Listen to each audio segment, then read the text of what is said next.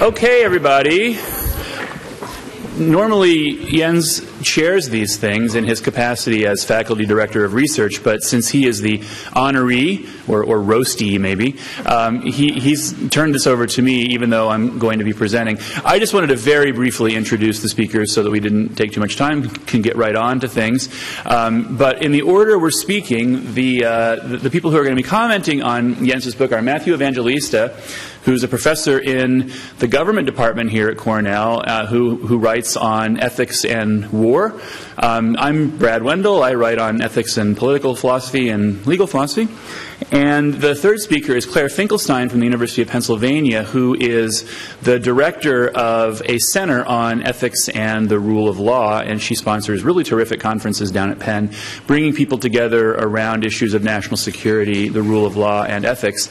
And of course, the honoree is our very own Jens Ohlin, and his book is entitled The Assault on International Law. Each of us will speak for about 10 or 12 minutes or so, and then we'll give Jens time to respond, and then we'll take questions from the audience. So, you know, while you're listening, think of some really hard questions and stump him as a way of honoring him. So thank you, and first, Professor Evangelista.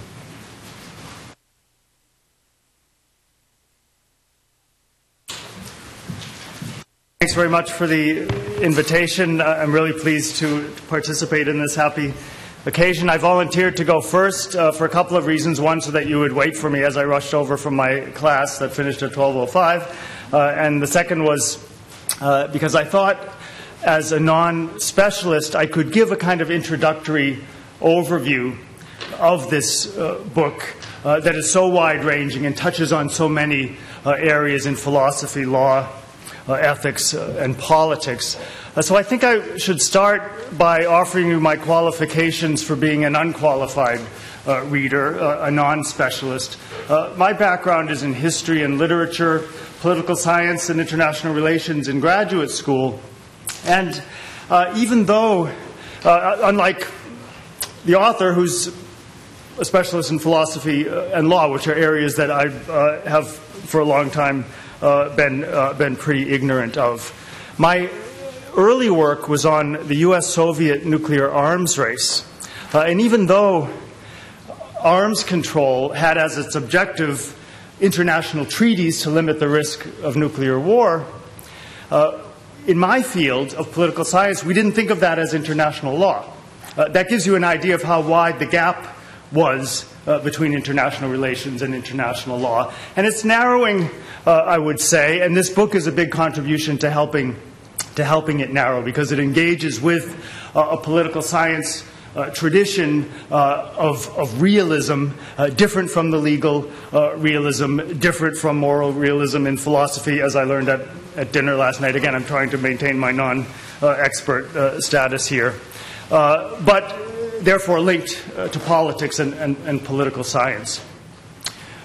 This gap is narrowing for a number of reasons. For me personally, I realized I had to learn more about ethics and law of warfare when I was studying Russia's war in Chechnya, because there were so many obvious violations of human rights and the laws of war. And I was fortunate to have a teacher, a colleague in Henry Shue, the political philosopher who then moved to Oxford.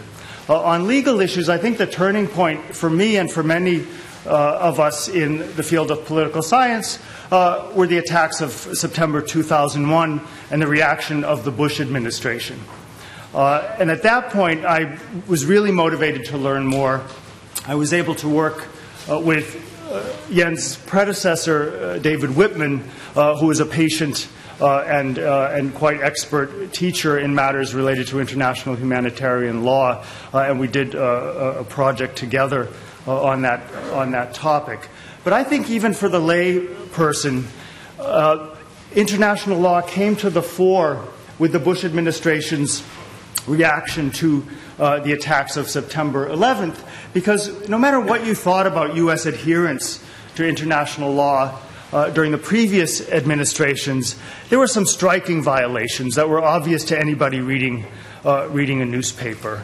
The capture of suspected terrorists or terrorist suspects, and you'll remember, those of you who are old enough, that the word suspect was hardly ever used. Terrorists put in indefinite detention in places like Guantanamo Bay, in secret so-called black sites elsewhere in the world. We're not even sure where they were. That seemed like a violation of something, even if you didn't know the law.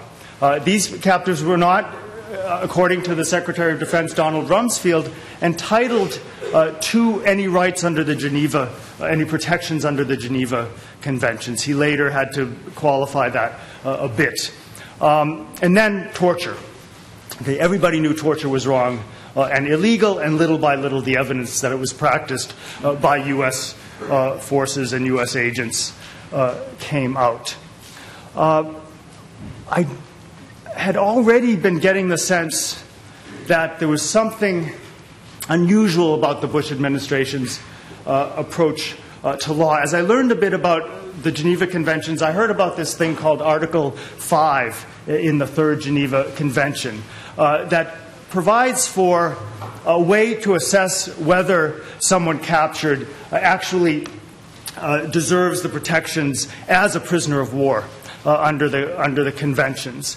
And the practice was to establish what were known in the language of the convention as competent tribunals to assess that person's status.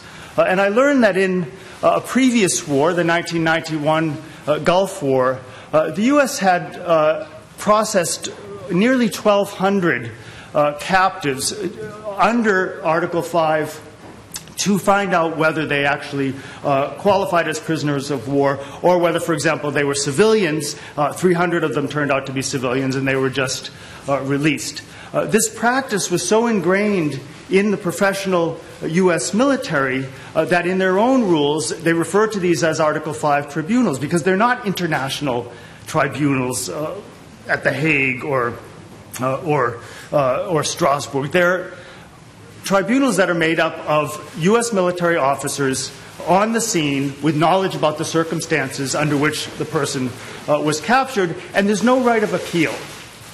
So these tribunals are fully in the control of the administration to decide what to do with these captives, yet the Bush administration did not convene them. It was harder, I would think, for the professional military not to convene them than to convene them. It was the normal practice. So that made me wonder, what is it about these laws and norms that the Bush administration finds so objectionable? And this is where Jens Ohlin's new book helped me a lot in ways that discussions with an equally expert legal specialist such as David Whitman didn't. He looks into the intellectual history, kind of sociology of the emergence of the Bush administration's animus to international law. And he finds it in a group of legal scholars, some of whom worked within the Bush administration, others not, that he calls the new realists.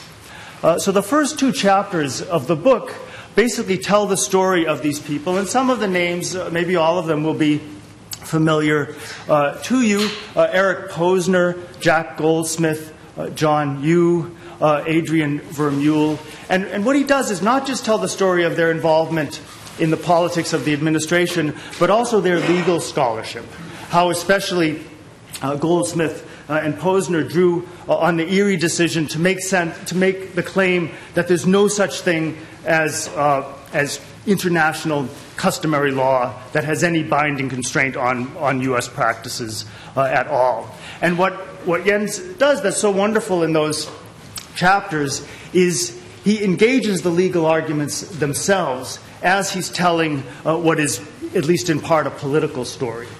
A possible criticism would be that he doesn't pay a lot of attention to the causal mechanisms that these views influence these policymakers, because possibly there's no story there to tell. It could very well be that the inclination of the Bush administration was to ignore international law anyhow, but it was helpful to have this cadre of lawyers who were making consistent arguments. And I think that we could push Jens on this. I think this might be the kind of argument he's making. What's interesting to me is that the legal arguments had to be made. that John Yoo thought it was necessary to say that these practices that look illegal on their face are in fact not illegal. And so there's a kind of paradox here that you have lawyers writing about international law essentially arguing that there's no such thing as international law. It reminds me of the Republican and Libertarian candidates who run for office on an anti-government platform. Well, why do you want to hold office in government if you're anti-government? It's a similar kind of paradox. And I think it raises much deeper questions about what is the understanding of law? How does law actually constrain a country like the United States, even when the top political figures, albeit trained as lawyers, don't really believe in it?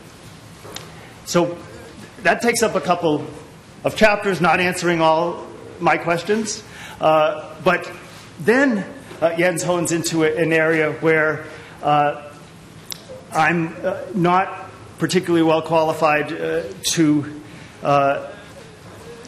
speak, but my colleagues on the panel are actually going to focus on those. That's where he argues that the basis for the new realists' understanding of law comes from their understanding of rationality, their use of rational choice theory, and also simple game-theoretic concepts like the prisoner's dilemma.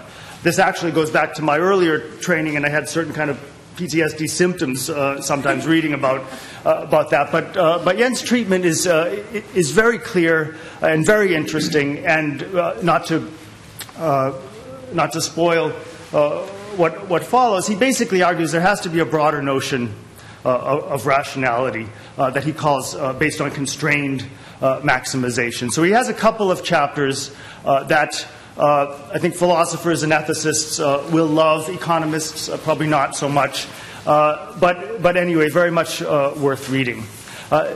Then where the book goes is into a treatment of some of the major issues that have been debated regarding the war on terror and the response to the al-Qaeda attacks.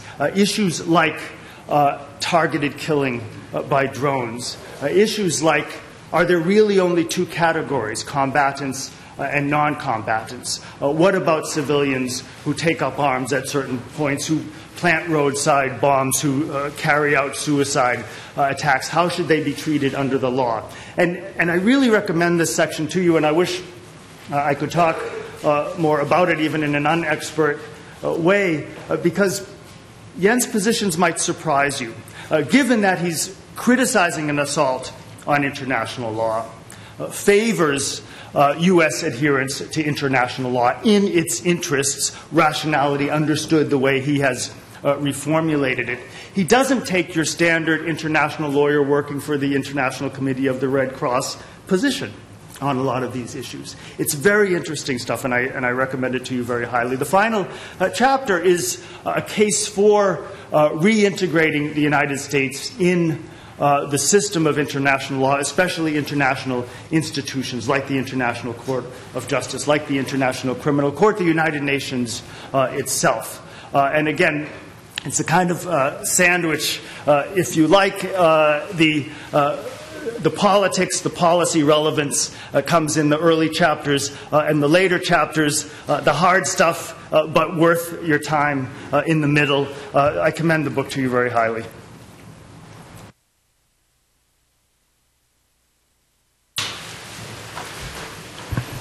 Well, if this is a sandwich structure, I guess I'm the burger, because I found myself really fascinated by this stuff in the middle. We hadn't intended to divide this up in this way, but I'm Professor Evangelista says he's not an expert in this area, not a specialist. I'm not even interested in this area.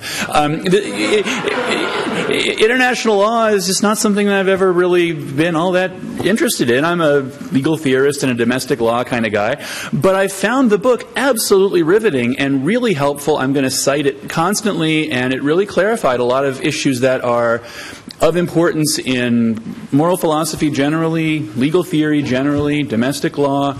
It's far broader and deeper than just a response to this new realist attack on international law.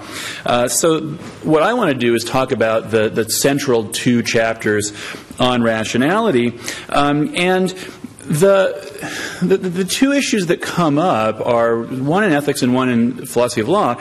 The ethical issue is whether there's a conception of reason that takes account of the interests of others, or whether rationality is just means ends rationality and realizing one's self-interest.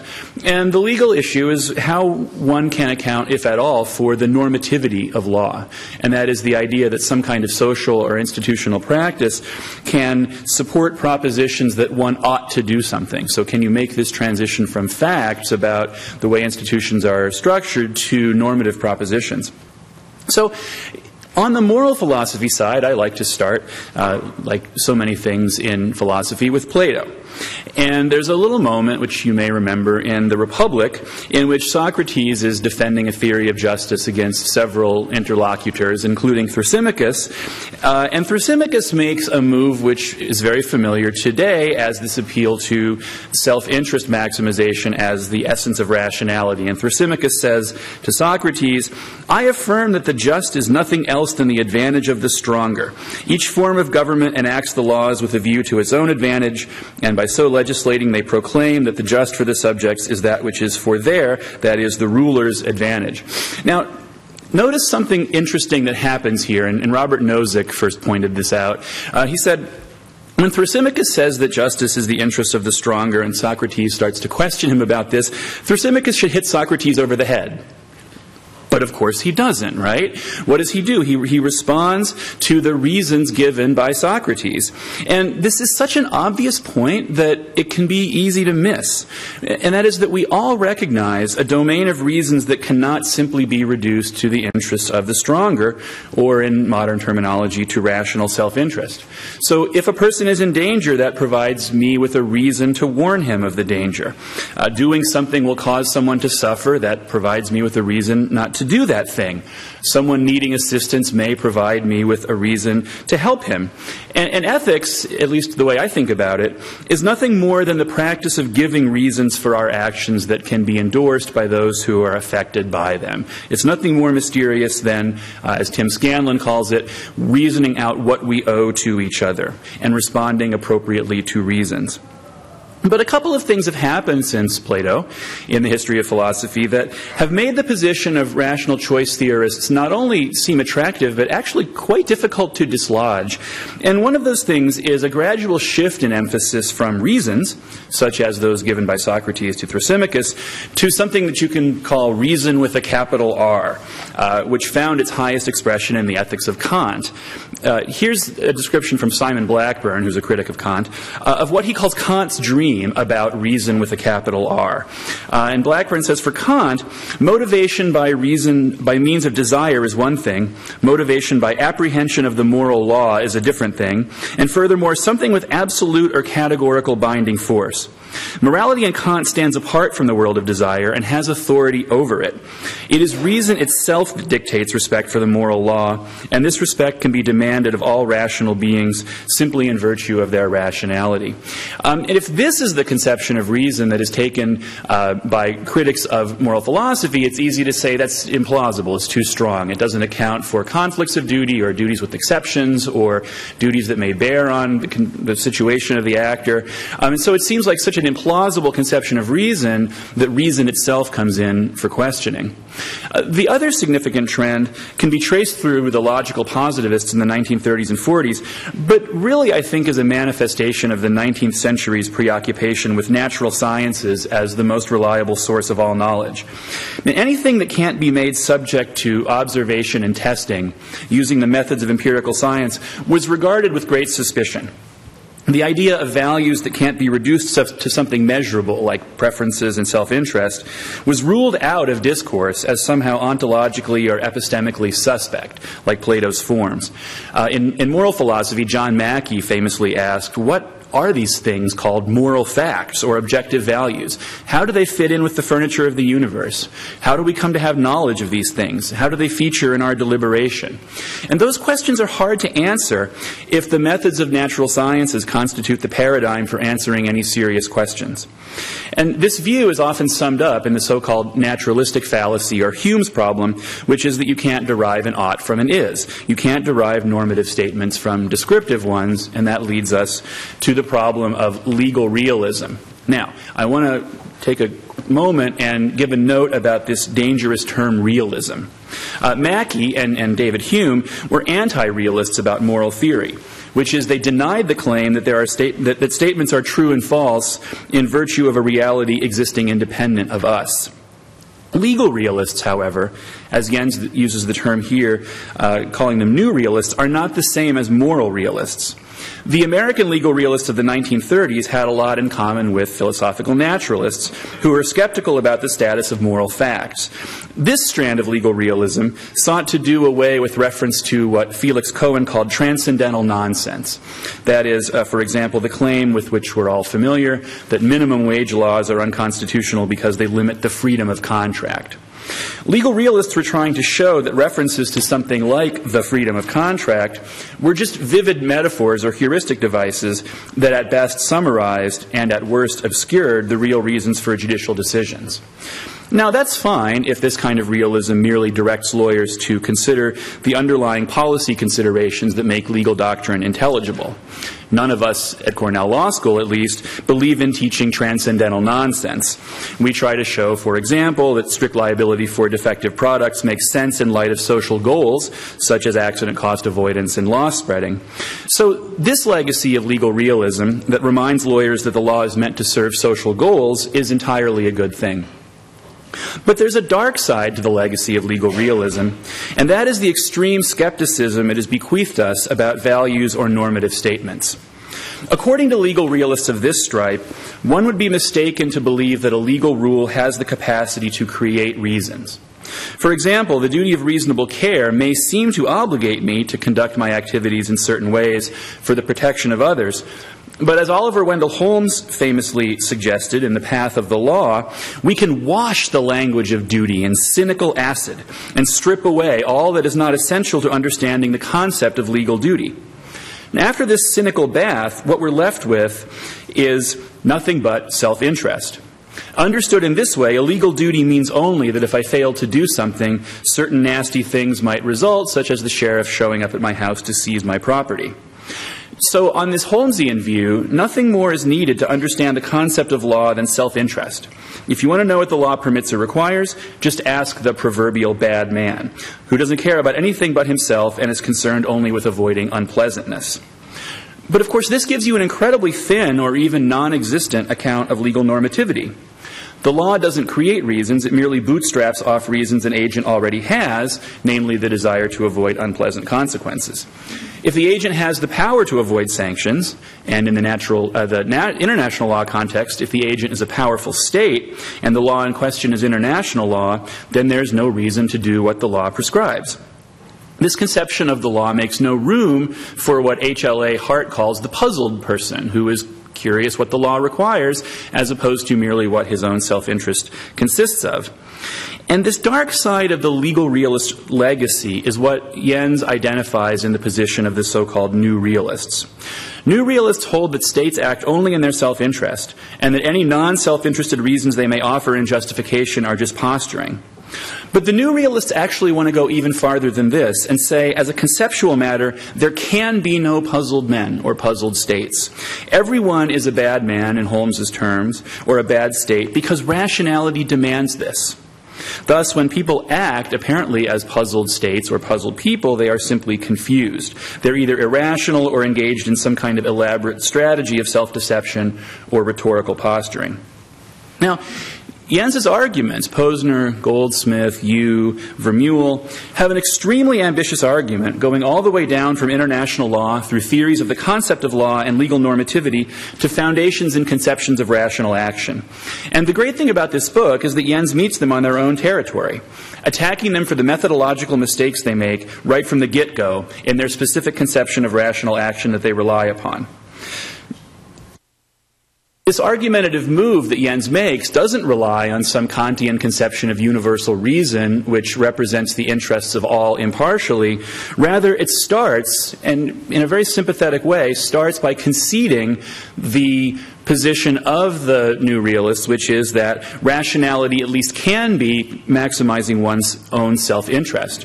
But goes on to show that rational maximizers of this type can come to regard the law as genuinely creating reasons for action, that is, having normativity, not being merely a useful heuristic for predicting when sanctions will be imposed. This type of strategy of giving a two-level account of a type of reasoning is familiar in moral philosophy from works such as John Rawls' paper, Two Concepts of Rules, which he wrote while he was on the Cornell Philosophy Department, by the way. And the idea is, at least in this paper by Rawls, there may be long-run utilitarian considerations that justify the adoption of a disposition to act on non-utilitarian reasons, such as promises or rules. Similarly, in the theories of rational action, David Gautier and others have attempted to show that it may be rational for agents to refrain from maximizing the realization of their interest in a particular case, because in the long run they do better if they adopt a disposition or strategy not to defect in prisoner's dilemma type situations. And Gautier uses the language of being a constrained maximizer of one's own self-interests as opposed to being a straightforward maximizer. And a constrained maximizer can make prior commitments to herself and signal those commitments to others, and then act on those commitments not on a kind of thin slice, moment in time balance of self-interested reasons when the opportunity to defect presents itself. Now, the new realists, by contrast, are trading on a conception of rationality that requires rational agents to be a straightforward maximizer at every single point in time. And this worldview does not allow for a conception of rationality that allows for the possibility of forming plans, intentions, strategies, dispositions, or the like, such that it may be considered rational to stick by one's own prior commitments. Now, in order to keep this thing moving, I want to skip the discussion of the toxin puzzle, which I love. Maybe Professor Finkelstein will talk about it. But it's a fantastic counterexample to Gautier, and Jens provides a really good response to Kafka and others who cite the toxin puzzle as a counterexample to his conception of rationality. But just to sum up Jens's argument in chapters 3 and 4, he wants to insist that it's possible, at least, not necessary, but possible for an agent to evaluate options not in fine time slices, moment by moment, but in larger chunks. And chunk-based evaluation may be rational for a number of reasons, including reasons given by Michael Bratman. We are boundedly rational creatures, and it's exhausting and potentially overwhelming to reevaluate one's choices at every moment in time. So we therefore adopt strategies such as planning and commitment to reduce the cost of deliberation. The normativity of law on this account can be seen as deriving from the rationality of adopting plans, intentions, and dispositions to do something that is in an agent's long-run best interests. The contrast, therefore, between the puzzled man and the bad man is not, as the new realists would have it, between a rational actor and someone who somehow fails to understand what his own self-interest requires. Rather, it may be rational to accept that the law may create reasons for action because it's rational at some prior point in time to adopt constraints on one's own utility-maximizing behavior as viewed from the vantage point of future choices. Now, it's not even really a criticism, it's just sort of a problem that I'll point out with this, is that it may be possible for a constrained maximizer to revert back to being a straightforward maximizer at any point in time. So one wonders how we prevent these commitments or strategies from unwinding, so that rational action at some future point in time is no longer determined by the prior commitment, but by what maximizes one's self-interest in the moment. Jens has some suggestions about this and says that it may be rational to adopt strategies that makes it difficult to unwind one's prior commitments. He talks, for example, about something like the Doomsday Machine in Dr. Strangelove, one of my favorite movies, which, of course, is a strategy that makes it impossible to defect from the cooperative solution at some future point in time. I think the answer to this question may end up being even deeper than is explored in the book, because it involves exploring the connection between rationality and morality. And it may be that an account of practical reason is dependent upon a deeper account of theoretical reason, such that certain moves which would involve unwinding one's prior commitments are a violation of theoretical reason as well as practical reason. I don't think Jens would be necessarily opposed to this suggestion, but what he wants to do in the book is to answer the new realists on their own terms without adopting a theory of rationality that they can simply wave away. And I think he does that. I think he says, okay, I'll take all of your commitments and I will show you that you're wrong even on the basis of that. And for that reason, it's just an incredibly powerful, successful argument, and one that should appeal to people both in international law and people who are concerned with legal reasoning and legal normativity generally. Thanks.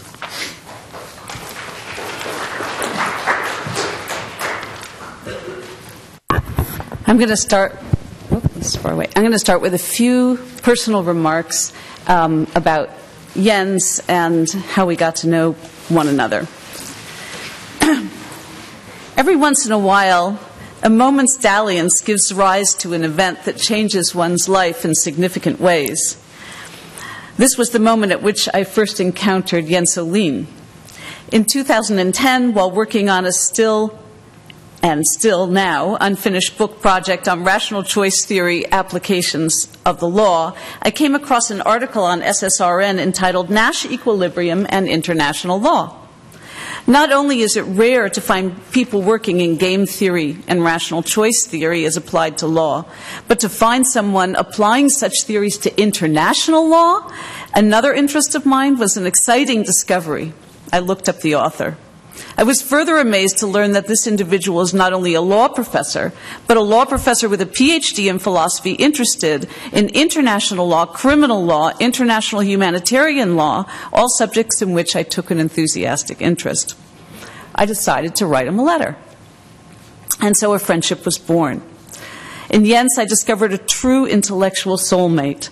Over the 5 years that I've known Jens, we have now collaborated on a number of projects. He is a member of the board of directors of the center that Matt mentioned, called the Center for Ethics and the Rule of Law. We've co-authored to produce a volume, an edited collection on targeted killing, as well as a volume on cyber war that's about to come out.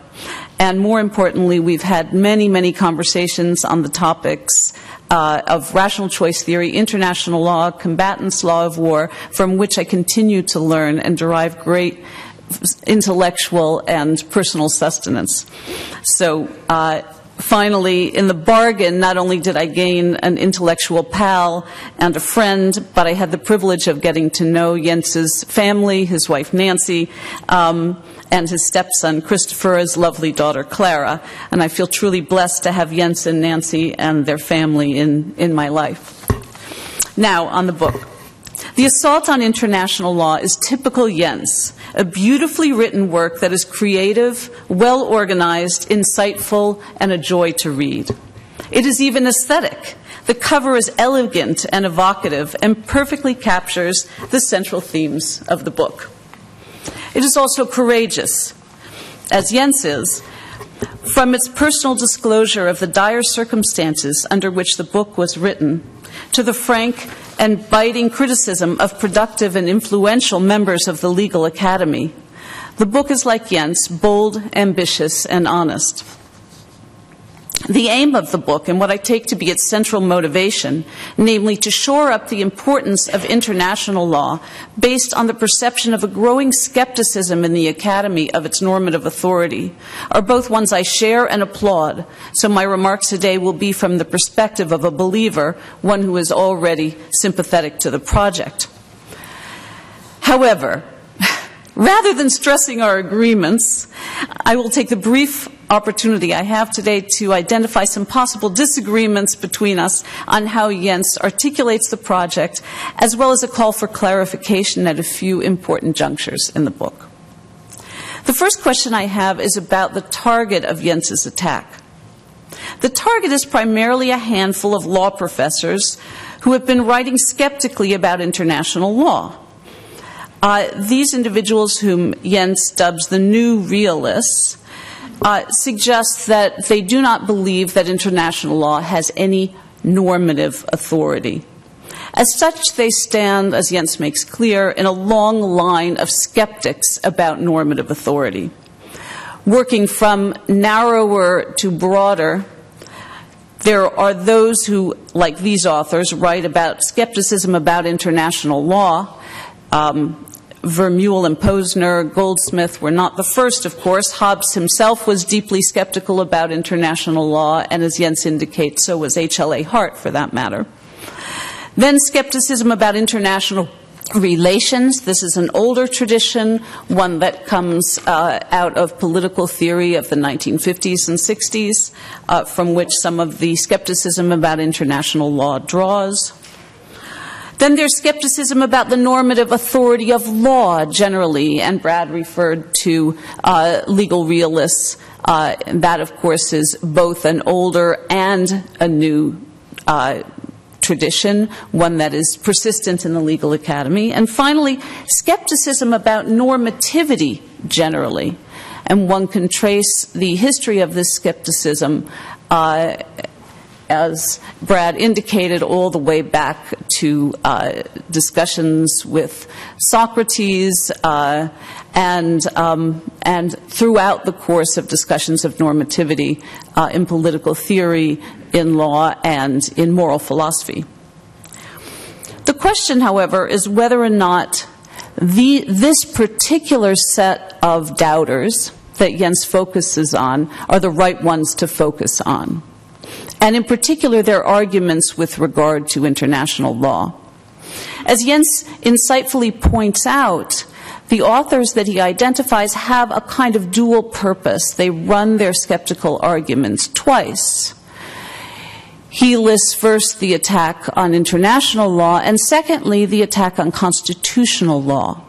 In particular, they have an interest in attacking those who would limit executive authority and claim that the commander-in-chief power of Article 2 is a direct basis for establishing unlimited executive authority with regard to war-making powers or anything that can be construed as war-making powers. He insightfully points out that the use of the Erie doctrine that these authors make constitutes not only an attack on federal common law, but also an attack on international law, since it would be impossible, unthinkable, to have 50 different interpretations of what international law requires. However, the sense in which I question whether or not these authors' attack on international law is perhaps not the right target is that I don't think that they regard international law, or even that many in the U.S. and in our history regard international law as a robust enough target to be worth attacking. So the suggestion that there is, as the title claims, an assault on international law implicitly contains a suggestion that there is a belief in the existence of international law such that international law is worth attacking. I would suggest that the primary target of the new realists is the expansion of executive authority and the attack on those sources of possible limitations on executive authority, and that the primary thing to keep one's eye on in developments in legal theory, in constitutional law, and in discussions in and around international law is the argument of American legal scholars about the scope of executive authority. Even liberals who were formerly on the side of arguing in favor of limits to executive authority have been siding with the Vermeulen, Goldsmith, Posner thesis. And these arguments, in some sense, as Jens nicely traces, go back to John Yu's original argument in the since recanted 2002 memo, in which he argues that anything, even legislation, federal legislation that would pose a limit on executive authority is eo ipso unconstitutional because limits on executive authority, Article 2 power, are unconstitutional. Therefore, the War Powers Act is unconstitutional. Even the federal statute against torture, which codifies the Convention Against Torture, would be, on this reading and use says, unconstitutional. So though the memo making this argument in 2002 was recanted and pulled by the Justice Department, its arguments live on in these constitutional scholars, and this constitutional scholarship continues to have an enormous impact, both on the executive branch and its interpretation of its own authority, and on Article 3 courts, who have somehow become convinced that their own authority must be limited by the executive branch's view of its own interpretation of its own authority. Unfortunately, Article 3 justices have become quite constrained maximizers to the detriment of the independence of the judiciary and the separation of powers. Okay. So now I want to turn to the rational choice arguments and make some remarks about that, and then to finish up with a few remaining thoughts about the application of these arguments to international law. So Jens correctly identifies an oddity of rational agency, one on which philosophers and economists alike have spilled much ink. This is the problem in a nutshell, that when a person faces a choice of what to do, individual rationality counsels maximizing his or her return by making the choice that will yield the highest payoff. I'll call this, following David Gaudier, and as Jens does as well, the best response. But sometimes the best response is not the best response, as it turns out. Sometimes, by following best response, an agent will fare worse than she would if she followed a different decision strategy instead. So Jens talks about the famous case of the toxin puzzle, which is near and dear to my heart. But in case you haven't read the book, I find toxin actually rather difficult to follow and think through on the fly. And there's another problem with the toxin puzzle, which is it has features that are extraneous to the rational choice problem that one is trying to address, namely features of the nature of intention. So I'd rather use a different example, which I think illustrates the same point, and this is the famous case of the Humean farmers. So Alfred's farm is ready for plowing this week. The adjacent farm belongs to Bertram. Bertram's field will not be ready for plowing until next week. So Bertram says, well, I'll tell you what, why don't I help you now, Alfred, and we'll plow your field together, and next week when it's time to plow my field, you ought to help me, and we'll make a deal. Actually, I think it's Alfred who proposes that deal. Neither farmer can effectively plow his farm by himself, and they will both therefore be better off if they plow their farms cooperatively. The trouble is that if Alfred agrees this week to help Bertram plow his farm next week in exchange for Bertram helping Alfred this week, come next week, it looks as though Alfred will have no reason to follow through on the agreement, because he'll already have received the assistance that he was seeking in making this agreement, and now it's all cost and no further gain to him from following through on the deal. But of course Bertram knows this. And if Bertram believes that it's not rational for him to assist Alfred, if Bertram knows that it's not rational for Alfred to follow through on this promise come next week, then Bertram will not assist Alfred this week. The difficulty then is that the rational thing to do, or best response, is for Alfred to renege on the deal next week. And knowing this, it is not rational for Bertram to assist Alfred this week. That's the difficulty. Now, The best case scenario, of course, from Alfred's perspective, is to receive help this week and effectively renege next week. That would give him his highest payoff. Let's say it would give him a payoff of 16, to make up some numbers. His second choice would be that they cooperate with one another, that he receives help this week and come next week he assists Bertram. They both get help plowing their fields, and they both bear some cost of having to help the other farmer. Let's say their mutual utilities from doing this would be 12. Third choice, not a very good one, would be that neither one helps the other. This is not preferred because neither one gets the help with plowing his field. Maybe he has to plow his field by himself and doesn't get it all done, leaving part of the field unplowed. Let's say there would be a utility to Alfred of 5 from doing this. Worst case scenario is, of course, not a risk here, but it would be, from Bertram's perspective, to render help and receive no help in return, to be made a chump, in short. Okay? So we could model the payoffs like this. Bear with me.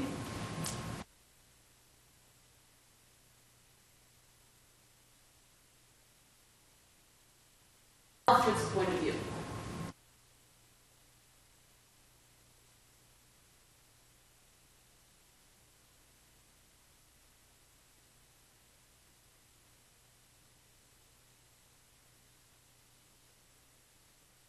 And the time to act.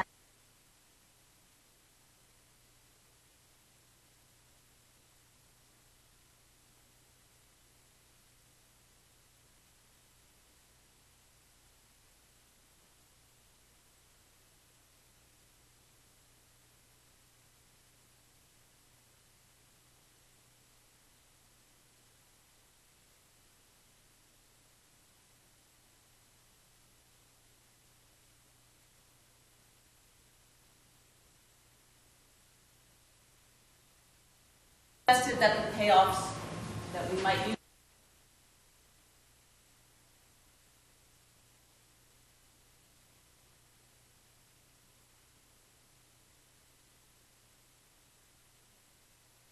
less good payoff.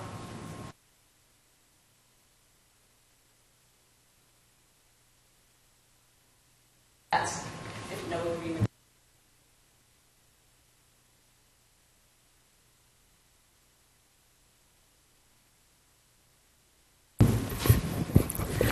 All right. It looks as though, once you consider this, that the rational thing to do is for them to enter into an agreement and cooperate and then cooperate. Why? Well, the test that Jens uses is one proposed by David Gaudier, namely that Alfred should think, my life would go better and I will fare better if I cooperate. If I promise to cooperate and then I actually do cooperate, okay, and if I can convince Bertram that I will follow through, then we both receive the benefits of cooperation. The difficulty, of course, is that he will have trouble convincing Bertram, because at the choice node, the second choice node, at which he must decide whether or not to renege or cooperate, he will have no further interest in cooperating, and he will renege, or so best response dictates. Once again, Bertram knows this, and so he will not agree in the first place to enter into this agreement. This is where the proposal for chunking one's mode of reasoning comes in. If I decide on what to do, and I'm Alfred, according to the best plan for my life, then I will sometimes have to carry out actions that are in the immediate future suboptimal, but taken from the perspective of making my life go as well as possible will turn out better for me. If I am a constrained maximizer, in short, I will adopt the plan of agreeing to cooperate and then cooperate. Knowing that I'm a constrained maximizer, Bertram will then agree to enter into this deal, will assist me this week, And when it comes to deciding what to do next week, I will just stick to my plan. I won't reconsider, given that there are no changed circumstances, and I'll plow his field. This will be a win-win. Unfortunately, this brilliant suggestion presented by David Gautier originally in a book called Morals by Agreement and later carried out in a number of papers does not work. There have been a number of different attacks on this solution over the years, but I'm going to show you just one. And my concern is that in taking on Gautier's solution here and tying the case for international law to this solution, Jens has taken on a theory which, though I love it dearly, at present is a flawed theory and has no solution to it. And let me tell you that my concerns about this theory are internal concerns. I'm willing to accept, under certain circumstances, the rationality of performing suboptimal actions in furtherance of an overall optimal plan. Unfortunately, there are difficulties with this solution. Let me first say, before I articulate the central difficulty that I plan to focus on, that there are conditions on this problem. Conditions that I think Jens might have done well to make a little clearer in his book. In order to even get to the place where this is a problem, you have to assume, number one, that the deal that the Humean farmers make cannot be enforced. Okay? There is no sovereign, there is no law. It's not a legally binding contract that they can go in and sue on if there is no follow-through. Number two, you have to assume that there is no repeat play between these players. You have to assume that they are never going to encounter one another again, and they therefore don't have incentive to cooperate based on an ongoing series of interactions. And number three, you have to assume that there are no reputational effects from whether or not they cooperate. People in the community will not be looking at their actions to decide whether or not they are cooperators and whether or not to cooperate in the future with them. So this is a single-shot case with no reputational effects, okay, and no enforcement. That's when the problem arises. Now, I'm willing to allow that under conditions that we might call common knowledge of rationality, in this case, it is rational for Alfred to enter into the agreement and to follow through with the agreement, and therefore rational for Bertram to assist Alfred this week. Common knowledge of rationality assumes that Alfred is rational, Bertram is rational, and each has knowledge of each other's rationality. This condition is a very strong one. Many game theorists will tell you that they will have nothing to do with the assumption of common knowledge of rationality. I want you to keep that assumption clearly in your mind. I'm going to return to it at the end. Hope I have a few more minutes. All right, the problem, even against the background of common knowledge of rationality, assuming that the three conditions that I articulated before hold, is the problem that I call the problem of risky assurances. So let's assume now that the fields are not of equal size. Okay. In fact, Alfred's field is twice as large as Bertram's. If I got the other, Bertram's field is twice as large as Alfred's. And so what they decide is to enter into a deal in which they flip a coin. And that deal looks like this.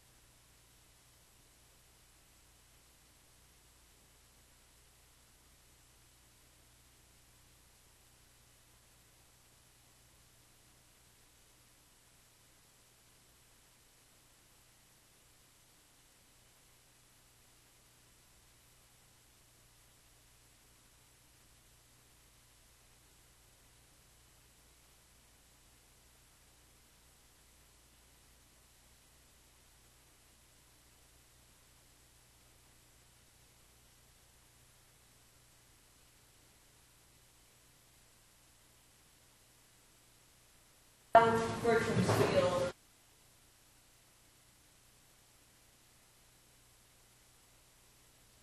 And because his field is not as large as Bertram's,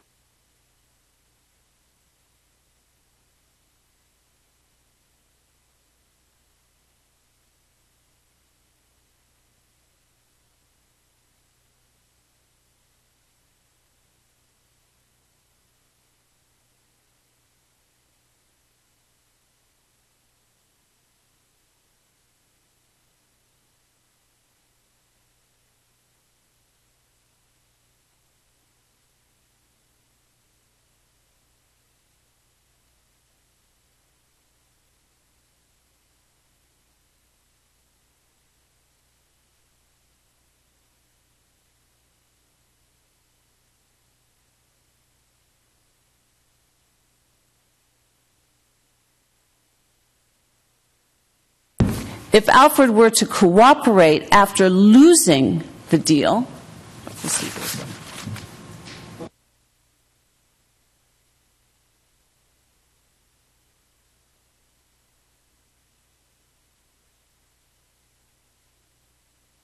he would have to assist in plowing Bertram's field, but he would have no assistance with his own.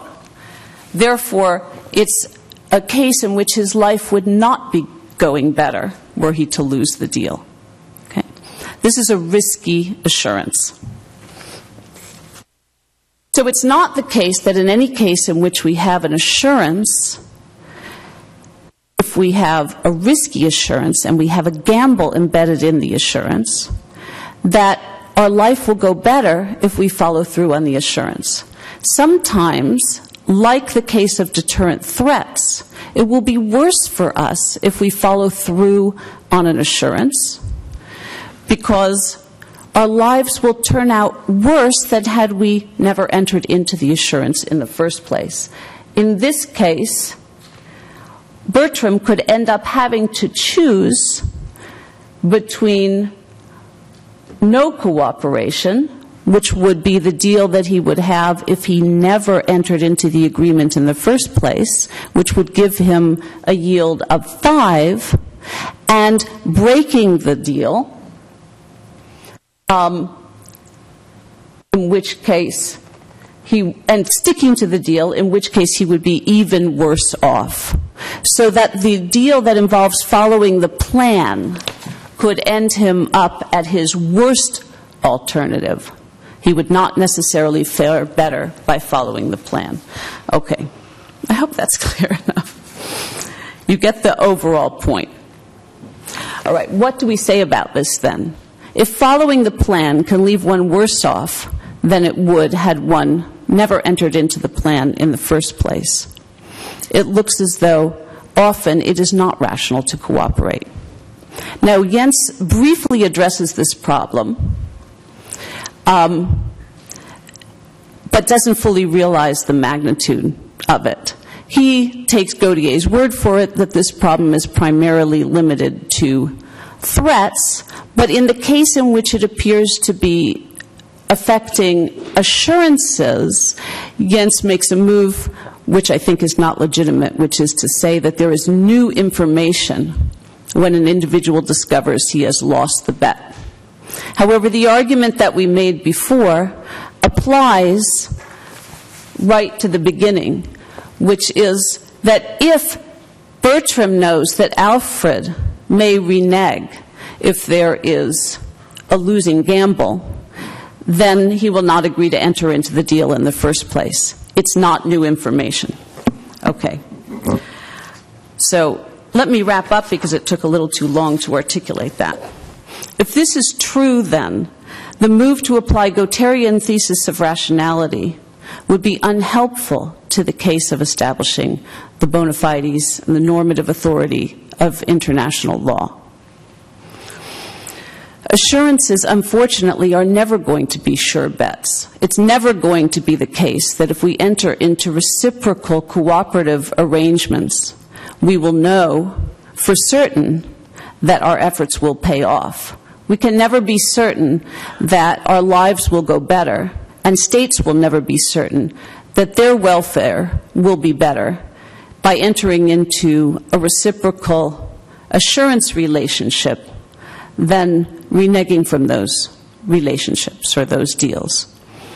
And that makes using the theory of cooperation rather difficult in the case of international law. Furthermore, the three conditions that I said in the beginning were requirements in order to make sense of the application of rational choice in this context, namely that there is no enforcement, no repeat play, and no reputational effects, in fact, fail to hold in this case. As Jens himself says, there are sanctions in international law, though he points out there are different kinds of sanctions from those that hold in domestic law. And, as he says, there is a kind of a sovereign. If this is true, then the use of Goethean rational choice theory in this context would be particularly inapposite, because it wouldn't be necessary. If there is enforcement, then all of this stuff is irrelevant, because we can enter into a deal and just have it enforced. This is, of course, the problem that affected Hobbes's theory. You couldn't figure out, and commentators have puzzled for years about whether or not the creation of the sovereign in Hobbes's theory is irrelevant. If the sovereign is there to enforce deals, then why do we need the theory of rational choice, and why do we need the disposition to cooperate? Of course, if there's no sovereign there and we can still get cooperation on the basis of rational choice alone, then in what way have we argued for the rationality and the normative authority of the sovereign? So I would suggest that Jens's theory has a similar problem, which is that in attempting to use the strength of rational choice theory to establish the normative authority of the sovereign and international law as sovereign, he runs into the difficulty that international law is either irrelevant because we can get cooperative results on the basis of rationality alone, or impossible to establish because we can't. So.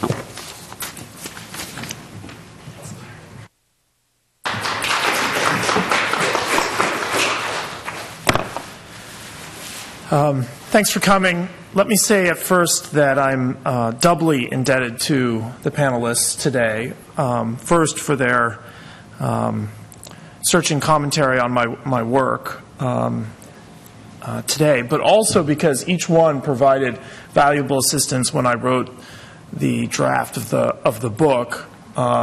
Professor Evangelista gave me a crucial reordering of the chapters when he read a first draft of the book, which I didn't see when I had first constructed the manuscript. And upon his suggestion, I realized it was a brilliant idea, and I implemented it immediately.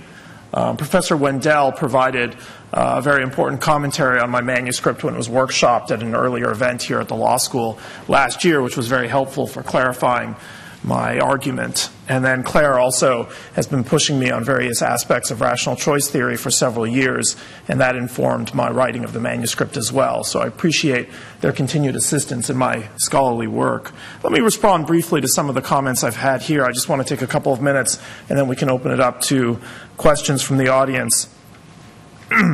Matt, I think I'd like to take up your invitation to say a little bit more about the causal account in this book and what is the relationship between these intellectual arguments from these scholars and the policy outcomes that obtained during the Bush administration and the years when the United States was most hostile and skeptical to international law.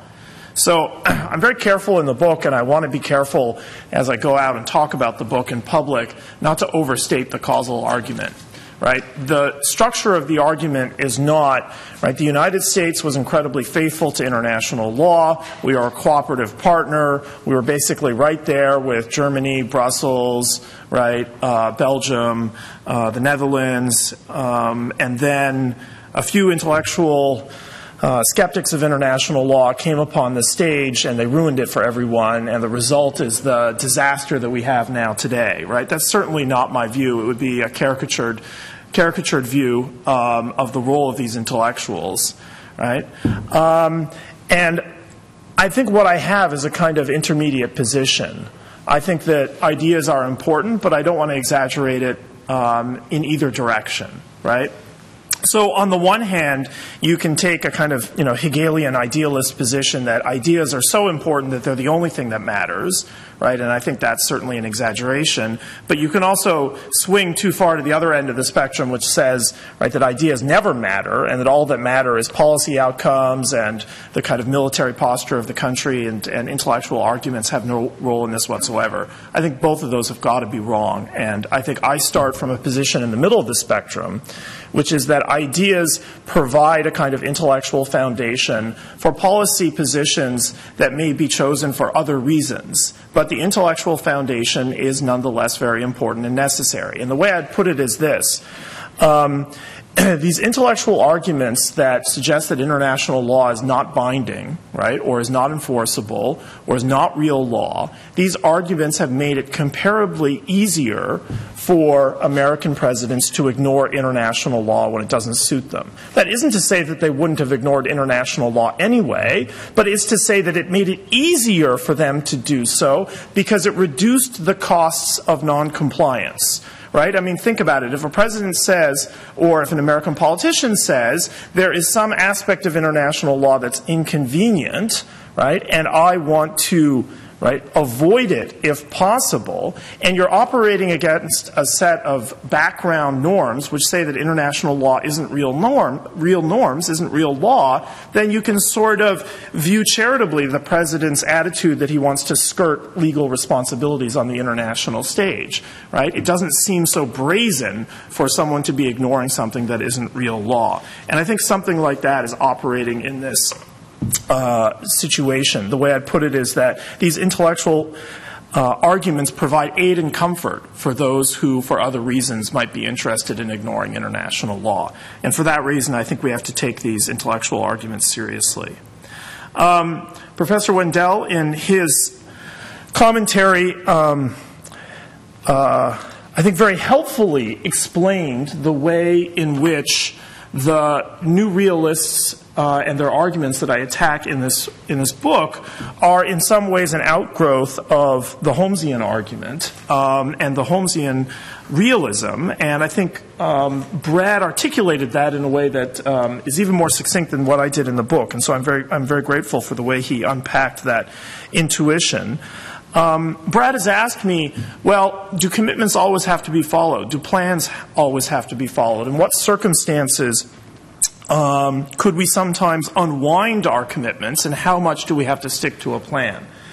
My response to that is I can't fully work out an answer to that important question, but I would say that it's somewhat implicit in the notion of a plan that it's sticky, right? That one doesn't abandon it at any cost, right? And if one has a plan that one defects at the drop of a hat, then in a sense it becomes no plan at all, right? The whole idea of a plan is that you don't reevaluate it every moment in time. If your plan isn't sticky, then really what you're doing is just deciding at each moment in time what you ought to do. Now, I think in some circumstances it is important to reevaluate a plan and to depart from it, and that may include in some situations, right, defecting from a assurance that you might have given at the beginning of the situation.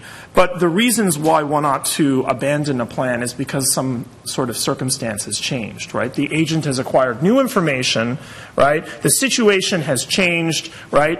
You can sort of think about this in terms of the doctrine of changed circumstances that you have in contract law or other areas of the law. If a contract or an agreement emerges from a particular set of conditions and those conditions no longer hold, then there's an argument to be made that the original arrangement doesn't hold force. And I think something like that is going on here. Right? If circumstances have changed, if new information has been obtained, then it might make sense to abandon a plan. It's not a reason to abandon a plan just because one has already received all of the benefits and what remains is all of the burdens. That's not a reason to abandon a plan. That's simply the order of the plan proceeding in the way that you had anticipated, and you can't abandon halfway. Or if you are, you're not engaging in a rational course of action. Okay. Claire's comments are perhaps the most complex to respond to, and I can't do them full justice in this brief time period, but I do want to make a few brief comments.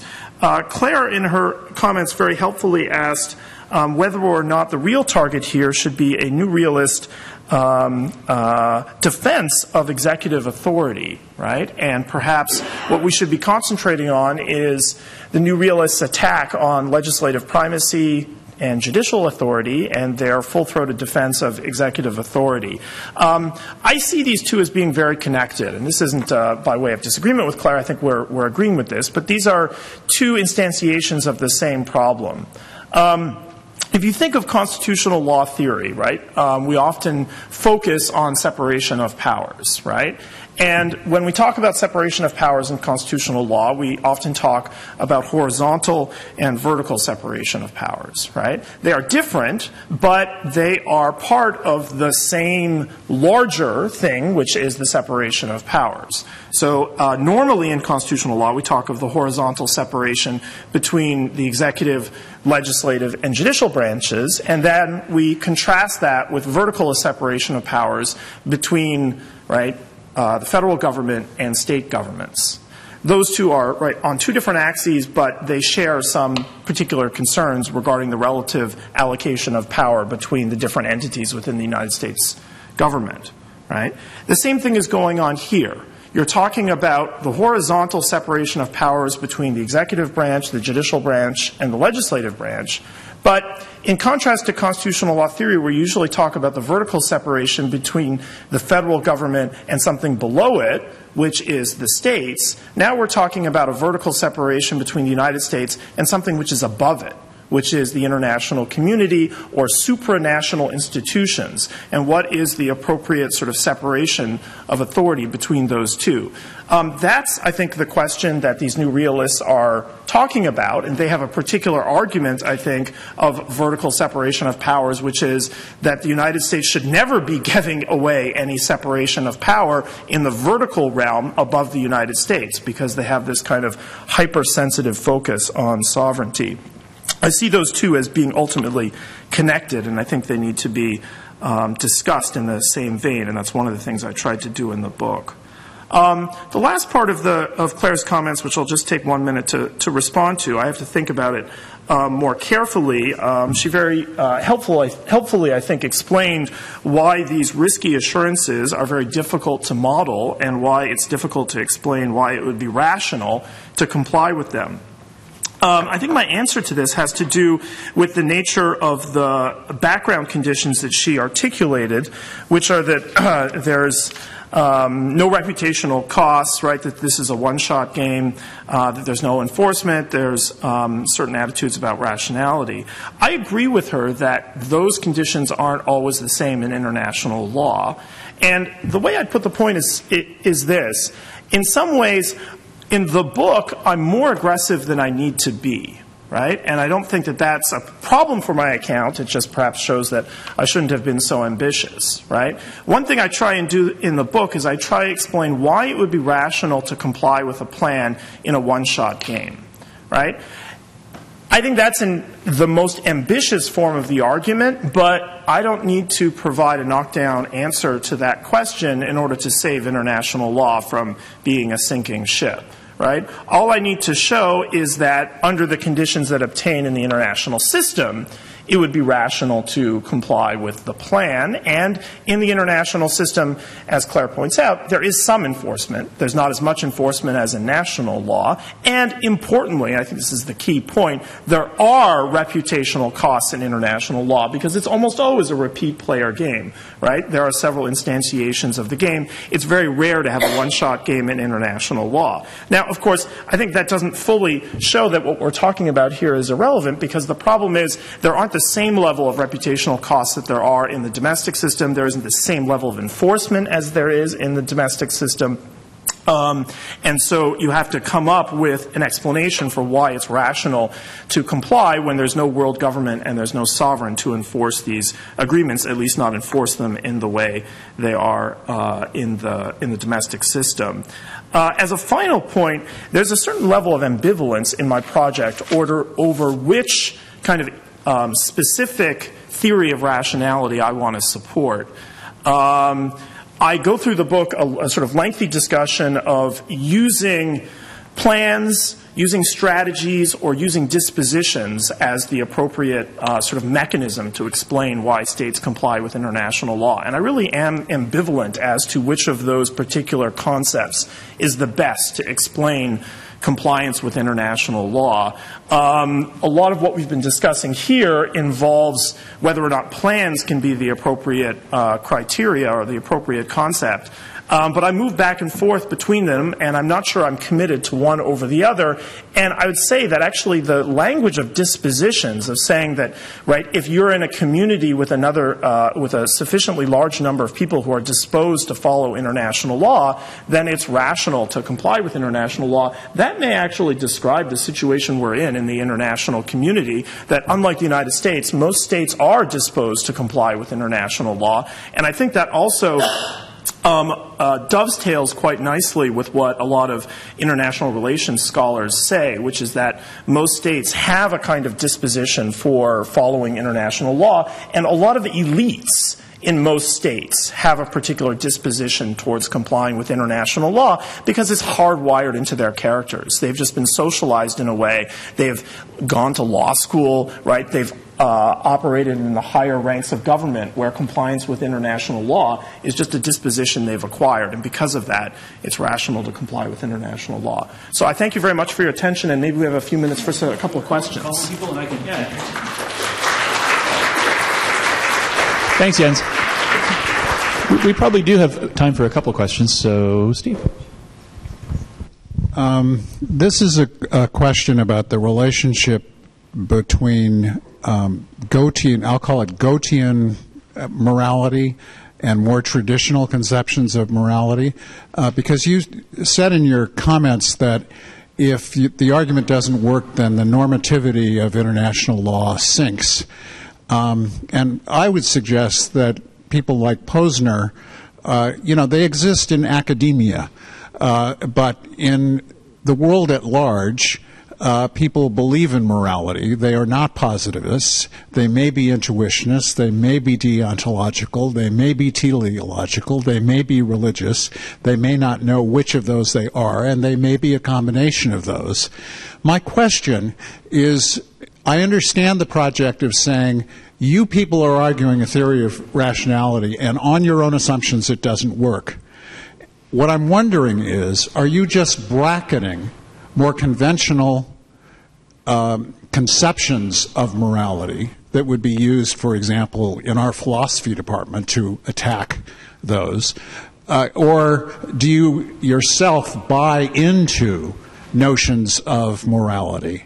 And I'm wondering also whether, to the extent you do, whether that's a product of focusing on international law, where it makes a whole lot of sense from a social perspective in describing what nations do to use rational choice or some formulation of rational choice. But the fact that that's true doesn't necessarily mean, I would argue, doesn't mean at all that is a good basis for a normative description of how nations should behave.